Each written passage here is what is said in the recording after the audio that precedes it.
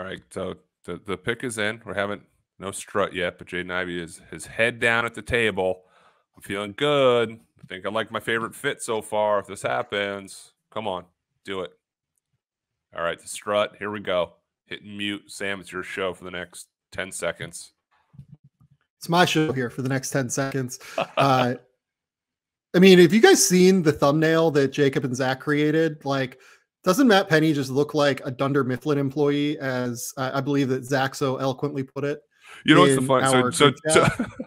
So Jaden Ivey goes to Detroit. I love this. Give me all the stock, the pairings, whatever. A quick Dunder Mifflin note. When I was in college, people likened me to Jim Halpert. I got that a lot. You're Jim from The Office. The last 3 weeks, I've had 3 different people from different walks of life say, you look like a lot like that guy from The Hangover that was also in The Office. I'm like, when did I become Ed Helms? That's fine. Yeah, I'm a little bit. It's the hair, maybe, I think. It's like the hair, I get. The hair, yeah. Whatever. I'm old. I'm washed. Yeah. But let's celebrate Jaden Ivey. You're up. Yeah, go ahead. Yeah. No, you're up here. I started with Keegan. So this is a fit that I've talked about for a while. I absolutely love the fit of Cade Cunningham and Jaden Ivey as the backcourt of the future for the Detroit Pistons. The reason for that is Jaden excels in transition. He excels with his ability to get downhill. The thing that Cade is somewhat questionable about is his ability to beat a guy off the bounce going in a straight line. Like, he needs to dance with the ball a little bit. Jaden, there's no dancing. He's just zooming and fucking going to the basket.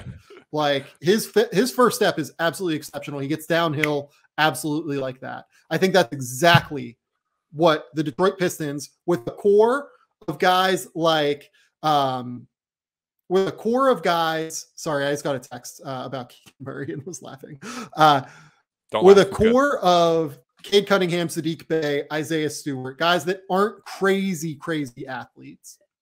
I think that getting a guy like Jaden Ivey who can zoom, who can pick up the pace, I think is great. I also love the idea of using Jaden Ivey in a similar role to what he had at Purdue, actually, where he was the second side creator, where, you know, Cade's going to bend the defense. He's going to dance. He's going to get into the paint because he's so effective at that. And then he's going to swing it over to Jaden Ivey. It's going to be impossible for teams to stay in front of him. You're going to be scrambling. You're going to be trying to get back in front of Ivy, and you're going to be in constant scramble mode as a defense. I love this fit. I think it's fantastic. Jaden Ivey, number 5 to the Detroit Pistons. Right.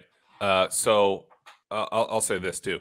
There's NBA scouts and people that love Cade Cunningham, but they sometimes argue, like you said, sometimes they argue, is he actually your primary creator, right? Is he actually the guy that needs to be on the ball off the time because he can't create that initial separation?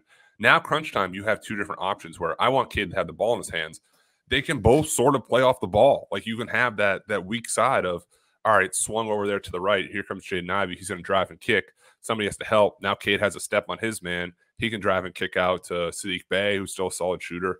And they have cap room. So now, let's say they sign DeAndre Ayton, who's been rumored to go there. If you're 3-4 guys that you're rolling out there is Cade Cunningham, Jaden Ivey, Sadiq Bey, and DeAndre Ayton, you got a lot better in the offseason.